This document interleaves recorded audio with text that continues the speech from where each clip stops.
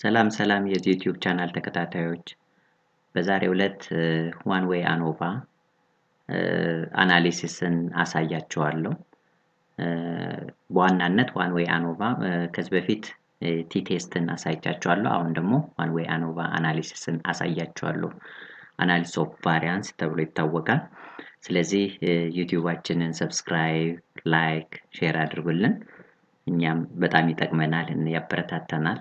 ሰው ዋች ሲያደርግልን እኛም የበለጠ ቪዲዮዎች እንድንሰራና ዴፕስ ገብተን እንድናነብ ይረዳናል።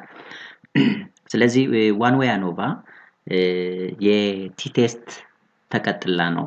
ከዚህ በፊት እንዳየነው ቲ ቴስት በሁለት ግሩፖች መሃል ዲፈረንስ አለ ወይስ የለም የሚለውን ለማወቅ ለምሳሌ የምታጨስ እናትና የማታጨስ እናት በልጇ ላይ ያለው እድገት ወይም በልጁ የወደፊት ህይወት ላይ ያለውን እድገት መለየት ከፈለገ ሁለት ግሩፕ መኖር አለበት። ለምሳሌ የምታጨስ ከማታጨስ yes or no በወንድና በሴቶች መሃል ለምሳሌ አይሶ ሰርቲፋይድ የሆኑ ካምፓኒዎች እና ነን አይሶ ሰርቲፋይድ የሆኑ ካምፓኒዎች ፐርፎርማንሳቸው ላይ ዲፈረንስ ማየት ከፈለግን የሚጠጡ ሰዎች እና የማይጠጡ ሰዎች ለምሳሌ በጤንነታቸው ላይ ያለው ዲፈረንስ ማየት ከፈለግን እንደዚህ ሁለት አይነት ካታጎሪ ግሩፕ ካላችሁ ቲ ቴስትን መጠቀም ይጠበቅባችኋል።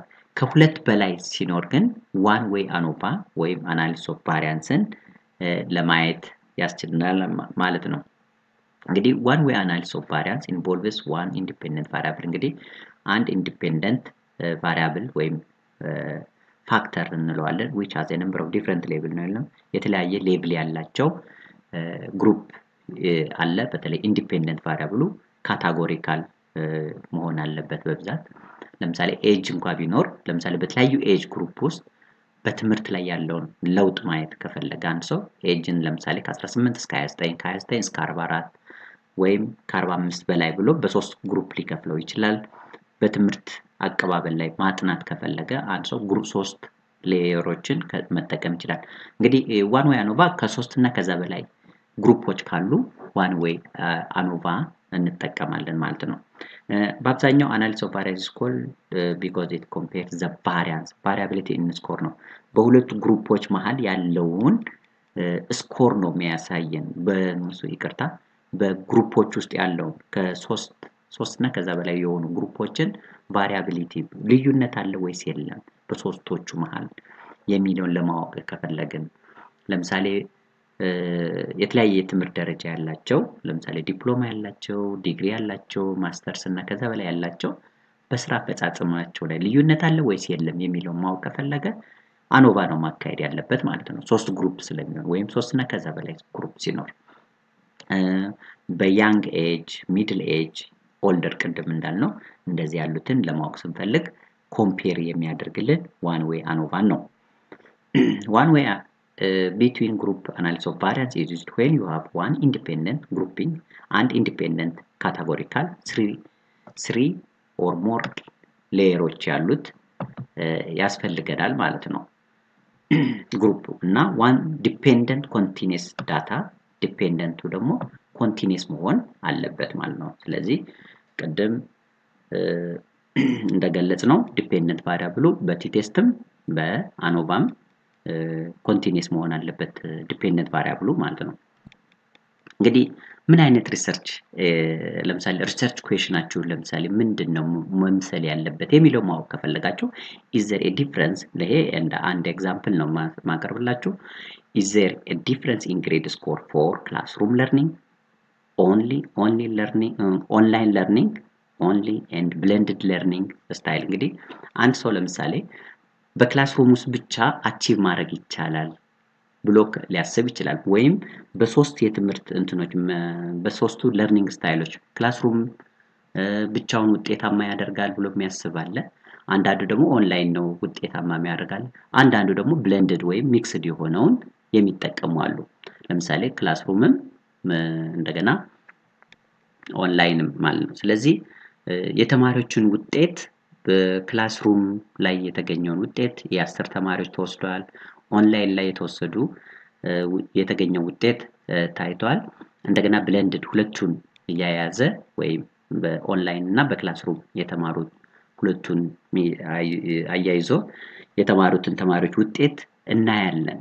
ስለዚህ በተለይ ልዩነት አለ ወይስ የለም ነው በአሁን። ስለዚህ በተማሪዎች ውጤት ላይ ዲፈረንስ ያመጣል ወይስ አይመጣም? ክላስሩም ላይ ብቻ ማተኮር ለምሳሌ እዚህ ላይ ማወቅ ያለብን አንድ ነገር አለ። ሁሉ ጊዜ ሃይፖቴሲስ አለ። ሃይፖቴሲሳችን ለምሳሌ ኤችኦ እና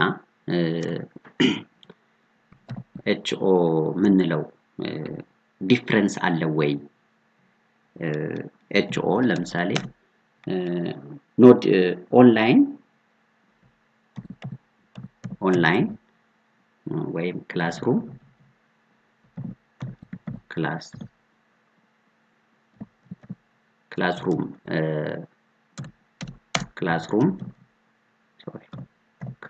is equals to online is equals to blended learning ሊል ይችላል አንዱ። ለምሳሌ ኤችኦ ሁሉ ጊዜ በክላስሩምም እኩል ነው ከኦንላይን ትምህርትም ጋር ብለንድድም እኩል ነው ብሎ ነል ሃይፖቴሲሳችን ልናስቀምጥ እንችላለን። አልተርኔቲቭ ወይም ኤች1 ምንለው ደግሞ ለምሳሌ ክላስሩም ለርኒንግ ዲፈረንት ነው። ለምሳሌ ኢንሰርት ዲፈረንት ብሎ ኢንሰርት ምትል ሲምቦል አለች እና ለምሳሌ የት ነች ዲፈረንት ነች የምትለዋን ለማምጣት ብዬ ነው። ታይምስ ኒው ሮማን ስቴችን ዝም ብዬ ልጠቀም ለጊዜው ማለት ነው።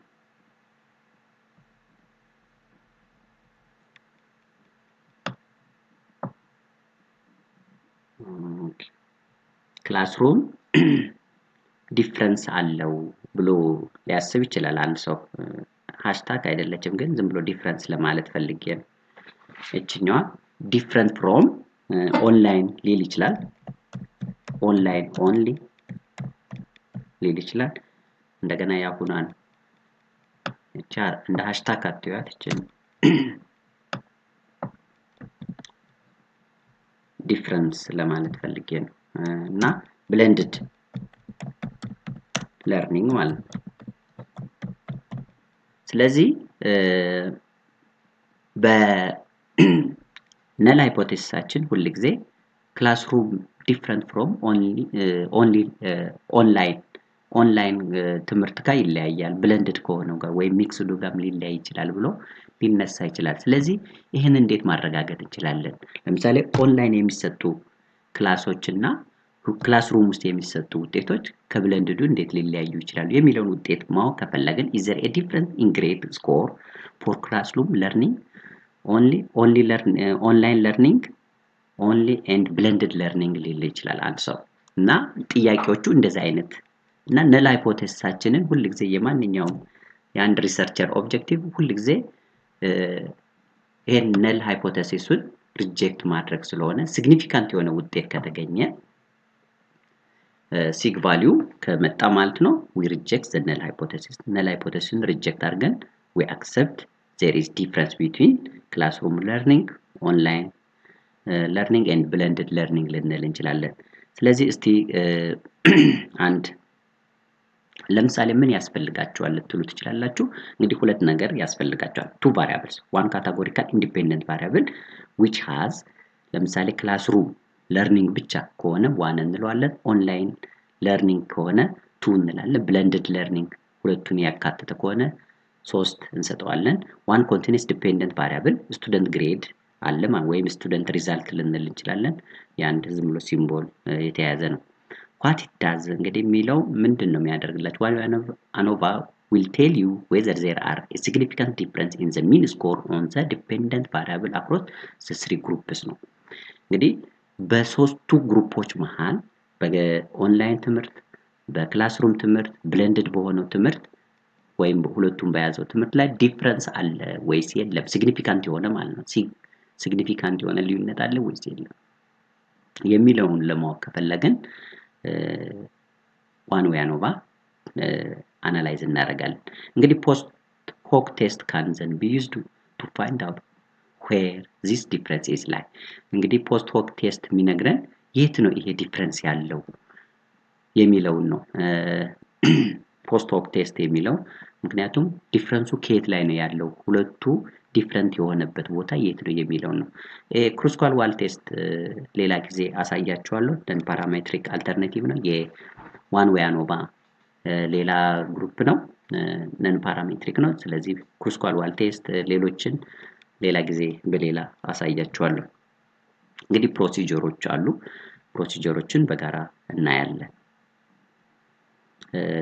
SPSS ከፍታለሁ። ለምሳሌ SPSSን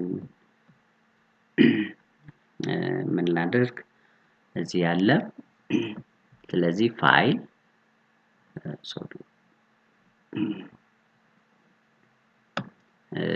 ፋይል ኦፕን ማለት ነው። ኤክሴል ላይ የተሰራ ነው። ኤክሴል ላይ የተሞላ ዳታ አለ።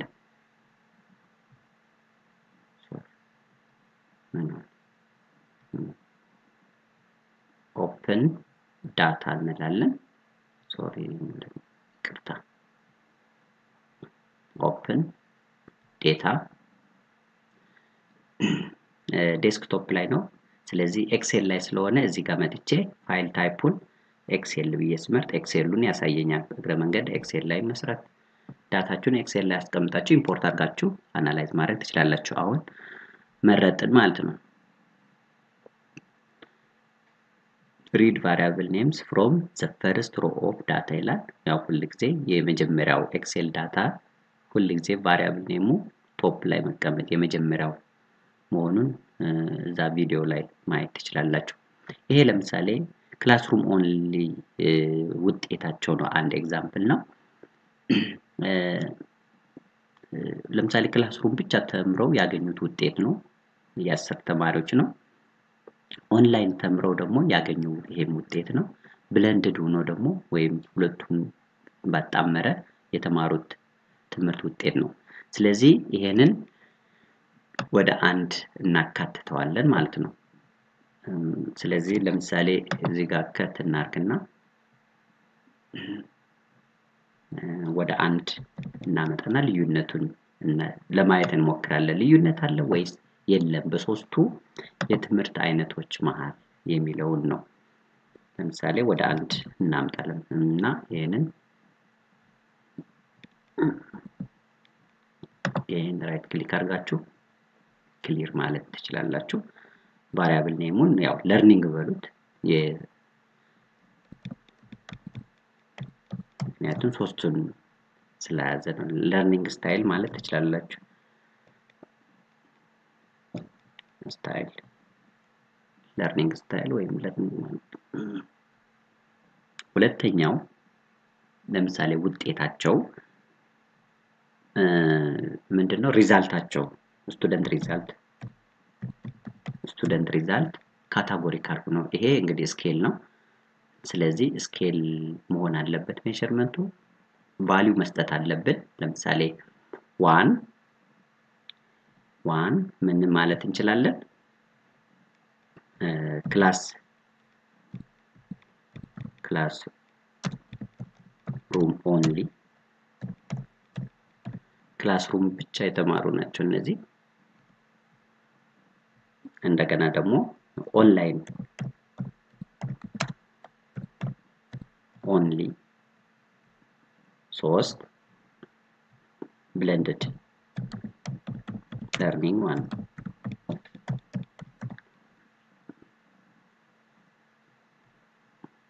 ይሄን ኖሚናል ማለት አለብን ወይም ኦርዲናል ማለት እንችላለን። ችግር የለውም። ዴሲማሉን እናጥፋው። ስለዚህ እዚህ ጋር እንመጣና ስቱደንት ሪዛልት ነው። ይሄ ሪዛልት ስለሆነ ችግር የለውም። ሪዛልት አላልኩትም። ኦኬ ስቱደንት ነው። ሶሪ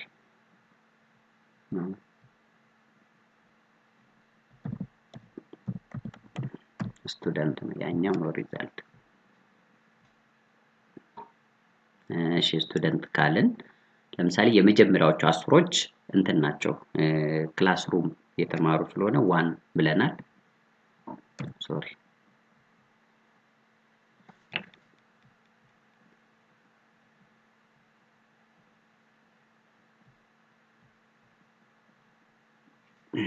ዋን እንበለው አስሩን የመጀመሪያዎችን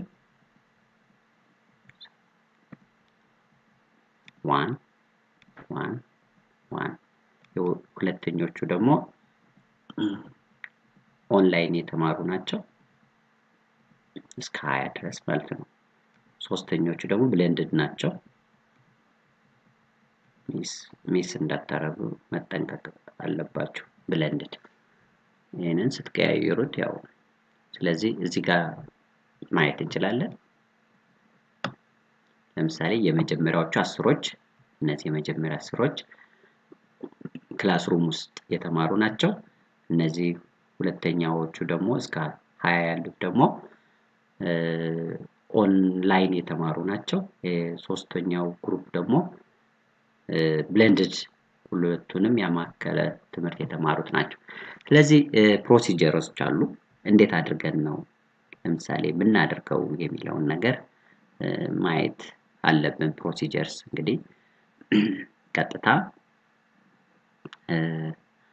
አናላይዝ እንሄዳለን ዲስክሪፕቲቭ ሶሪ ኮምፔር ሚን የሚለው ጋር እንሄዳለን ከኮምፔር ሚን ዋን ወይ አኖቫ የሚል አለ ስለዚህ ይሄን ክሊክ እናደርጋለን እንግዲህ ዲፔንደንት ቫሪያብላችን ለምሳሌ ለርኒንግ ስታይሉ ወይም ሪዛልት ነው በነገራችን ላይ ለርኒንግ ስታይል ብለናል ችግር የለውም ሪዛልቱን ዲፔንደንት ቫሪያብላችን ወደዚህ እናስገባለን ማለት ነው ኤግዛምፕል ስለሆነ ምንም ችግር የለውም ካታጎሪካል የሆነው ግሩፓችን ደግሞ እዚህ ጋር እናመጣዋለን ከዛ ፖስት ሆክ ቴስት እንሄድና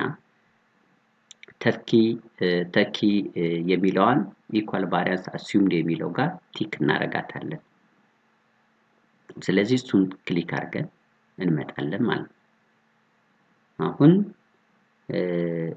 ስንመጣ አሁን ውጤት የአኖቫ ቴስት 1 ወይ አኖቫ ሪዛልት ይሰጠናል ሲግኒፊካንት የሆነ ውጤት ካገኘን ሩል አለ ሲግኒፊካንት የሆነ ውጤት ካገኘን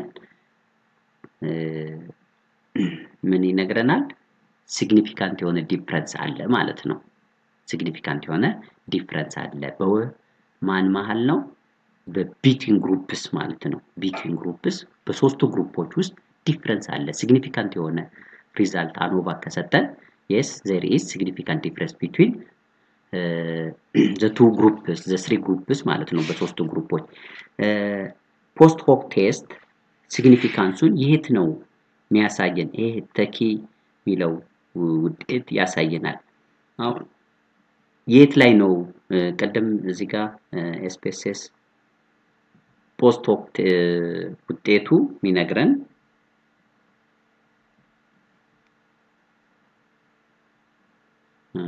post hoc test can then be used to find out where this difference is like one want to tell you whether there are significant difference in the mean score on the dependent variable across the three groups ነው የሚለው በሶስቱ ግሩፖች መሃል ልዩነት መኖሩን significant የሆነ ዲፈረንስ መኖሩን አለ post hoc test የሚነግረን ምንድነው የት ነው ልዩነቱ ያለው የሚለውን በትክክል ማወቅ እንድንችል ማለት ነው ስለዚህ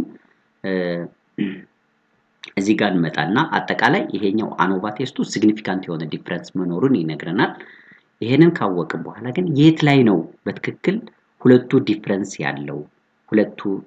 ያለው የሚለው ነው ለምሳሌ ክላስሩም ኦንሊ ክላስሩም ከእንትን ጋር ሲግኒፊካንት የሆነ ዲፈረንስ የለው ክላስሩም ኦንሊ ከኦንላይን ጋር ዲፈረንስ የለው ምክንያቱም ክላስሩም ከክላስሩም ጋር ዲፈረንስ ማለት ክላስሩም ከኦንላይን ጋር ዲፈረንስ የለውም ነው የሚለው ክላስሩም ኦንሊ ዊዝ ብሌንድድ ጋር ሲግኒፊካንት የሆነ ምክንያቱም ሲግ ቫልዩ 0.03 ነው ከት ቫልዩ ያው 0.05 በታች ስለሆነ ሲግኒፊካንት ዲፈረንስ አለ ነው ኦንላይን ከክላስሩም ጋር አሁንም ኢንሲግኒፊካንት ነው ወይም ሲግኒፊካንት ዲፈረንስ የለም ይላል ምክንያቱም ክላስሩም ብቻውን እና ክላስሩም ከኦንላይን ጋር ዲፈረንስ የለም ይያለ ነው ብሌንድድ ጋር ግን ኦንላይን ዲፈረንስ አለው አሁንም ሲግ ቫልዩ ስለዚህ ብሌንድድ ለርኒንግ ከማን ጋር ዲፍረንስ አለው ይላል። ክላስሩም እዚህ ጋር ሲግኒፊካንት ነው 0.03 አመጣናል። ኦንላይን ከ0.0 ስለዚህ ዲፍረንሱ ያለው ብለንድድ ወይም ሚክስድ የሆነው ከክላስሩም ጋር ይለያያል እንደገና ከኦንላይን ጋር ይለያያል ማለት ነው። ስለዚህ ይሄኛው ግሩፕ በትክክል የት ጋር ልዩነቱ እንዳለ ይነግረናል ማለት ነው። ስለዚህ ነል ሃይፖቴሲሳችንን ሪጀክት እናደርጋለን ማለት ነው። ቅድም there is mean score ቫልዩዎቻችን በሶስቱ ኦንላይን ለምሳሌ ከኦንላይን ከክላስሩም ትምህርት እኩል ነው ብለን እንዳስቀመጥ ነው አይደለም ማለት ነው። ስለዚህ ሪጀክት እናደርጋለን ማለት ነው። ይሄኛው ክላስሩም ኢኳል ይሆናል ኦንላይን ጋር ኦንላይን ኢኳል ቱ ብለንድድ ለርኒንግ ብለናል። ስለዚህ ክላስሩም ዲፈረንት ፍሮም ከኦንላይን ጋር ዲፈረንት ይሆናል ብለንድድ ከለርኒንግ ስታይል ጋር ይለያያል ማለት ነው። ስለዚህ እዚህ ጋር ትንሽ ክሊር የሆናችሁ ይመስለኛል። ካልሆነ ሞር አንቡ የበለጠ ክሊር ካልሆነላችሁ ድጋሚ መጠየቅ ትችላላችሁ። ቪዲዮአችንን ላይክ ሰብስክራይብ አድርጉልን እንበረታታለን። ጥያቄ ካላችሁ ኮሜንት ላይ አስቀምጡ። የደወል ምልክቷን አሁንም ተጫኗት። እኛም በየጊዜው ቪዲዮውን እንለቅላችኋለን። ክሊር ያልሆነ ነገር በተለይ SPSS መጫን አለባችሁ። እኛም በየጊዜው ጥያቄ ካላችሁ ጥያቄያችሁን ማቅረብ ትችላላችሁ። መልስ እሰጣለሁ። Thank you very much.